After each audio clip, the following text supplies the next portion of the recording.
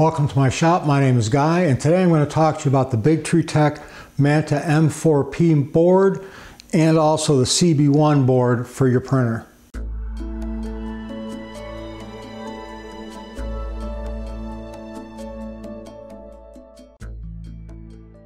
Now the main reason I have this board is to put into my Voron 0.2 I'm building.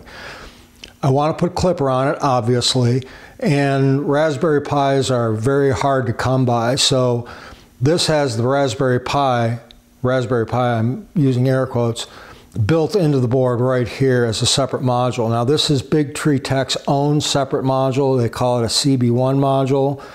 It does pretty much everything the CM4 does from Raspberry Pi, which is really nice. Plus it has a full-featured motherboard for your printer.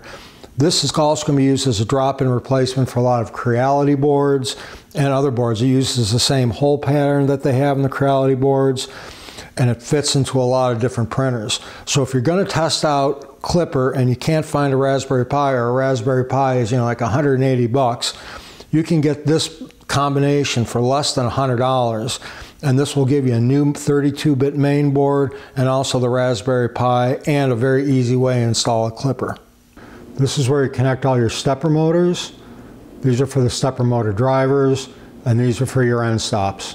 There are 5 different fan connections, here, here, here, here, and here. You've also got a jumper down here where you can select between 24 and 5 volt for these fans.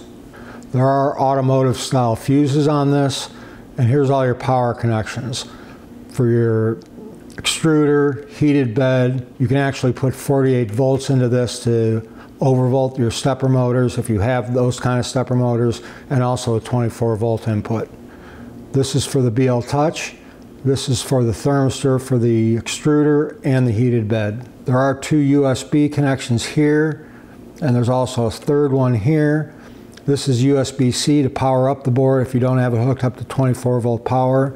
And there's a jumper cap right here you can connect to use that 5 volts. This is for a full-size HDMI connection. These are 2 inputs for the LCD display. You also have 2 different connectors here. One is for a camera input and one is for a digital display. These will only work if you use the Raspberry Pi CM4 module. These are all the Raspberry Pi GPIO pins. This is RGB1, and there's also another RGB2 over here. And this is where you plug in the CB4 module or the Raspberry Pi CM4 module. This is the input for the SD card. I should also mention it has a full-size SD card, which is pretty cool, and it does have an Ethernet jack right here. Now on the CB4 module, there's not a whole heck of a lot to talk about. This is the processor for it, and this is where you hook up the Wi-Fi antenna, which I do have hooked up here. To install the module on this board is pretty easy. Like I said, there's just pins right here and there's pins right here. Match up the holes. This just goes in there like that and then just snaps in. Now setting up this board really couldn't be easier. If you go to the Big Tree Tech GitHub page, and I'll leave a link in the description down below, they have a very thorough manual that explains how to set up all the stepper motor drivers. And also they have images for both the CB1 module and the board itself. All you have to do is write those to an SD card, put them in over here, hook up power either through the 5 volt USB connector right here, as long as you put a jumper cap on, or you can hook up 24 volts over here, flash both the CB1 module and the board, and Clipper will be installed on both.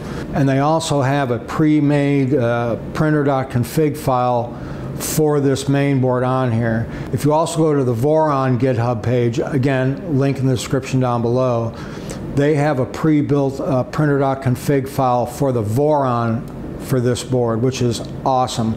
So very easy to set up, fully documented, and I'm not going to go into showing you exactly how to do all this stuff because it is so well documented. Well, this is my Voron 0.2 made from an LDO kit, and I've got the Manta M4P board in there. I couldn't be happier with it. Perfect board for this machine. I'll spin it around and you can take a look at the installation on the back. So here's the board fully installed in the machine, and it just fits back here, but I'm really glad it did because, again, it really is a good board for this machine. I'm going to zoom in a little bit closer so you can take a better look. So like I said, this barely fits inside here, but it does fit well. These are all 2209 drivers I have hooked up to the machine, and these are set up for sensorless homing, which is pretty nice. Since this machine did come, the kit came with what they call the peak umbilical. The hot end and a lot of the stuff up on the tool head is hooked up through a separate board, kind of like a CAN bus, but not really. But that gives me extra openings for extra fans. So I have extra fans down here, and I still have 2 extra openings, actually 3 extra openings for fans. I do have a fan hooked up to the module here with a cover on it. This helps keep all that nice and cool, and that's hooked up to another, the GPIO pins here. This is hooked up to the peak umbilical, which again I mentioned is hooked up to the tool head. This is a camera that I have hooked up inside here. I've got the full RGB set going, both on the sides and on the tool head. Very, very nice. I really couldn't be happier with this board, and if you get a Voron 0, or even like a Voron 2.4, they make an 8-stepper motor version of this board. This is awesome because, again, you don't have to use anything other than this equipment. There's no separate Raspberry Pi board or a different type of board. All said and done, I'm super happy with this board. It does everything I've asked of it. Runs Clipper very well. It fit in with the Voron very well. Again, I've said it a bunch of times. Very well documented, very easy to install. It really made a lot of sense for me to use this board, and I'm sure it's going to make a lot of sense for you to use this board too. If you're building a machine like this, or you simply want to replace the main board in your printer and add Clipper to it.